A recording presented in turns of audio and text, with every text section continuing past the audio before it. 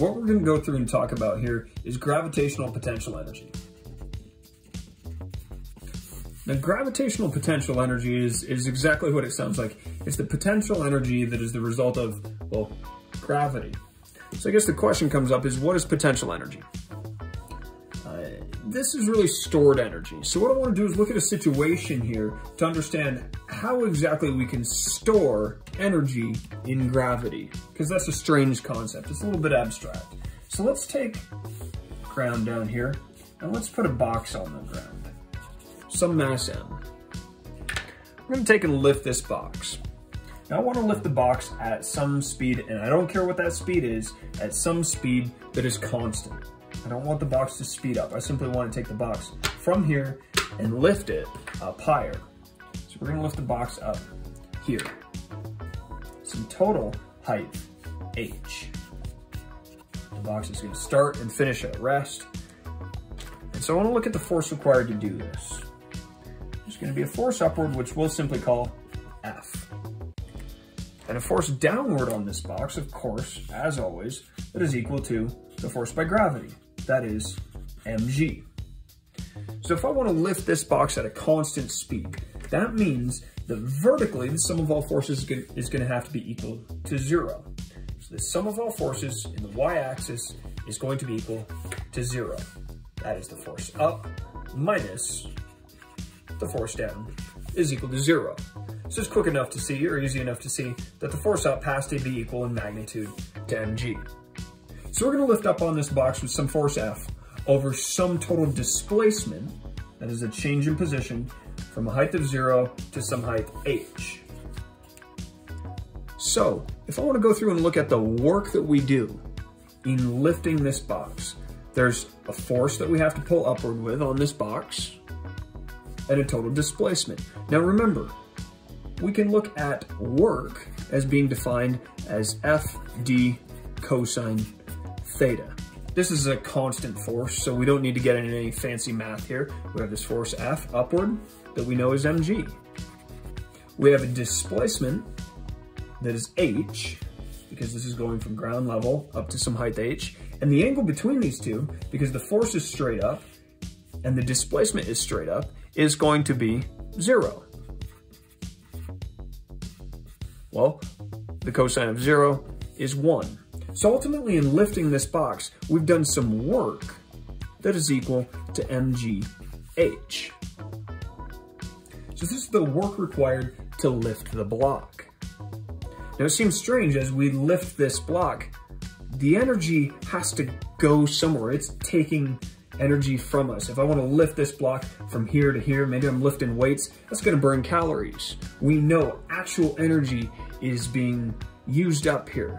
All right, we can get into biology and start talking about ATP and whether or not this is an aerobic versus anaerobic process, blah, blah, blah. You already tuned out because I said the word biology. All right, nobody wants to talk about that silliness, but we've done work. So where's the energy go? Does the block store the energy? What's actually happening here? Well, once the block gets up here, we've taken this energy, done work on this block, and we've stored it. That's what potential means. This is stored energy. So we've stored this much energy in lifting this block. And here's the weird thing to think about. We've stored that energy in the gravitational field. What's that mean? Well, simplistically put, we've taken all this energy, mgh, and we've stored it in space, in the emptiness of space between this block and down here, the Earth. Assuming I'm not lifting this block somewhere, in space, like Mars. In which case, this would be Mars, or the moon, or wherever that kid from 5th period is from.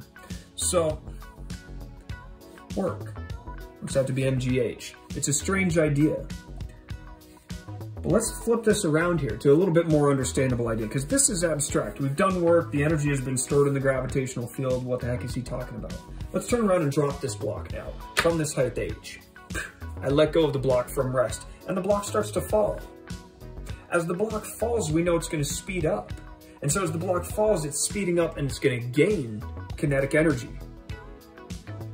Well, if the block is speeding up, gaining kinetic energy because its velocity is increasing, that energy had to come from somewhere. We've all been paying attention since the 6th grade. We've all learned about the conservation of energy.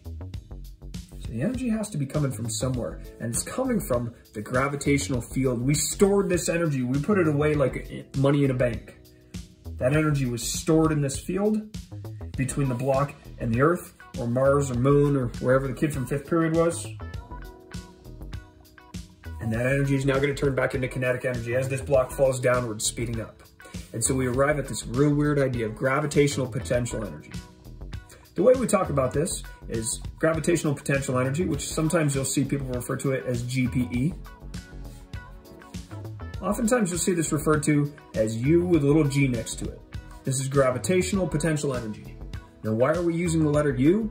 Well, in short, it's because this is physics, and we want to make sure that everybody else who hasn't taken physics has no idea what the heck we're talking about. This is actually simple stuff, but we don't want them to know that.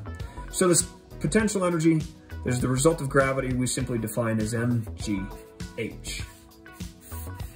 And that is our equation for gravitational potential energy.